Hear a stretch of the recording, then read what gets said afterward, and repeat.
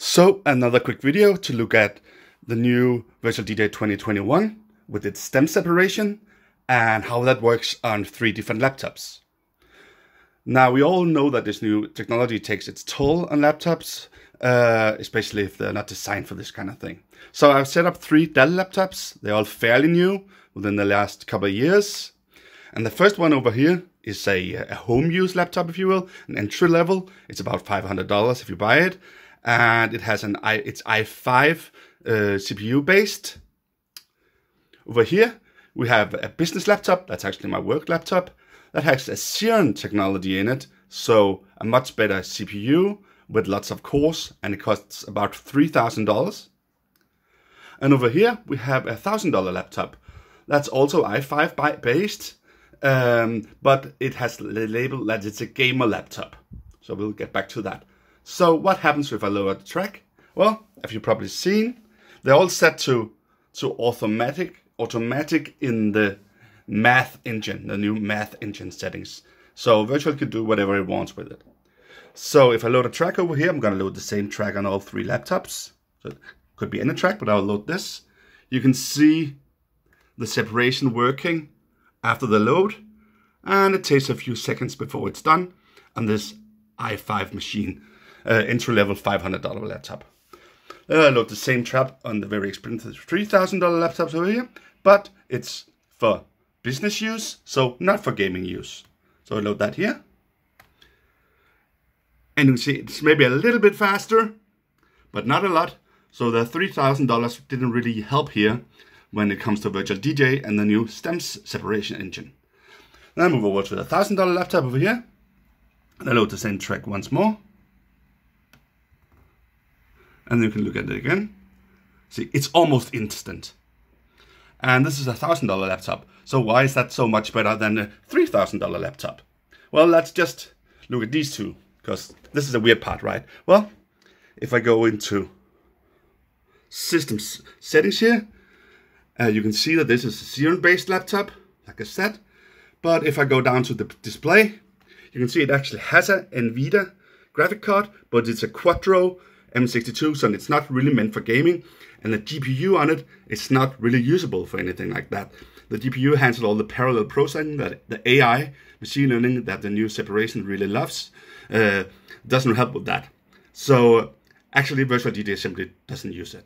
So if I go into here, and I go into settings and into math to find a new setting and try to select the GPU, it's not good enough. Doesn't support accelerated math. So that won't work, so I have to go back to automatic or CPU, which is what I'm gonna end up with anyway here, CPU. But if I go over here to the gaming laptop, and I first go into the system configuration, you can actually see up here,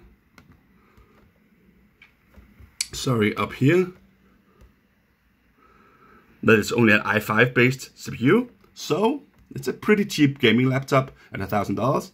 But if I go back down to display, you can see it has a GeForce GTX 1650. That's not a great GPU on that anymore. It's not a great GeForce at this point in time, but it's still a GPU, and it's still fast enough with the parallel processing to help Virtual DJ quite a lot. So it actually uses this GPU. So that's why it's so fast, even though it's a much cheaper laptop. So if I go into math settings here and turn this away from automatic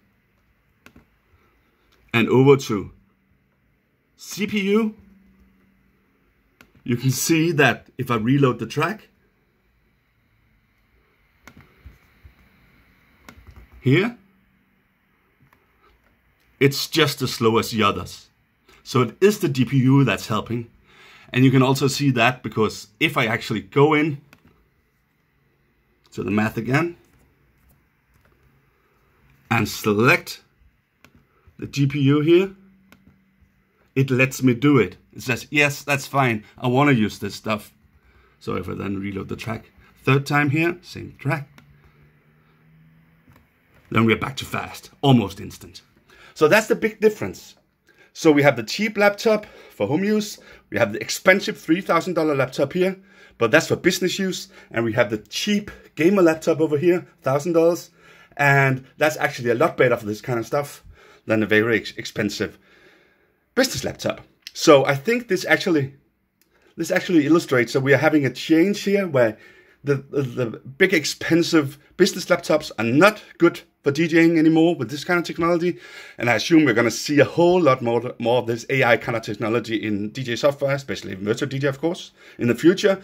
So we're probably moving towards wanting to buy gamer laptops, even if they're pretty cheap, for running our DJ software, our virtual DJ in the future. I'll include the more exact specs of these three laptops in the video description. Okay.